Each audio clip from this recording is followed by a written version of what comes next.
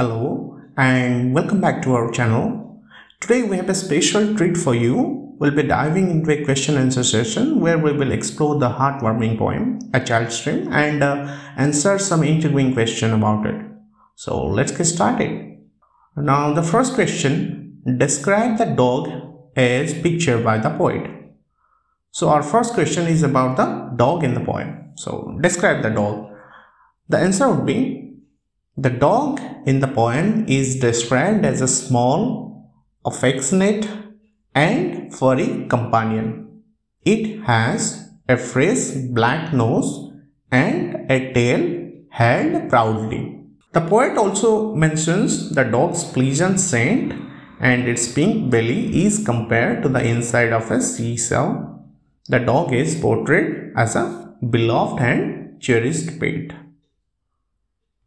So moving on to the next question. And his tail he held bravely like a banner in a fight.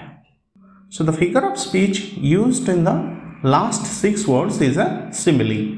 Give other examples of similes from the second and third stanza. So this is our next question. So first of all, let me discuss what simile is.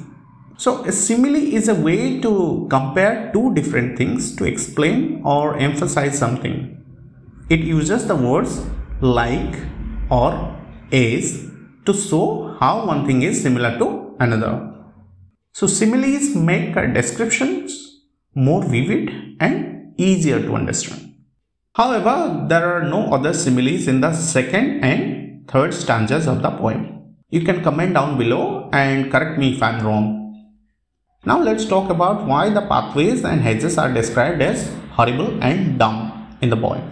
The question is, why were the pathways and the hedges horrible and dumb? So the answer to this question is, the pathways and the hedges are described as horrible and dumb in the poem because despite the child's desperate search for their lost dog, they do not provide any help or information about the dog's whereabouts. They remain silent and unresponsive to the child's distress and plea for help. So which contributes to the child's frustration and hopelessness in the search. Our next question, the sun sank low, I ran, I prayed. Can you say why short sentences are used in this line? Of course. So the answer is, the short sentences are used in this line to create a sense of urgency and emphasize the child's desperate state.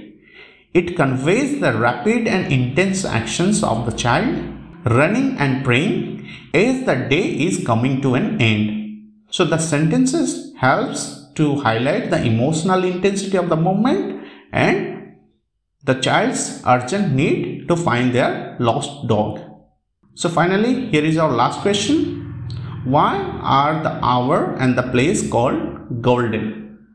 The answer is, the terms golden hour and golden place are used in the poem to symbolize a moment of unexpected and profound happiness and relief. They are described as golden to signify that this moment is precious and almost magical. So that wraps up our question and answer session on A Child's Dream.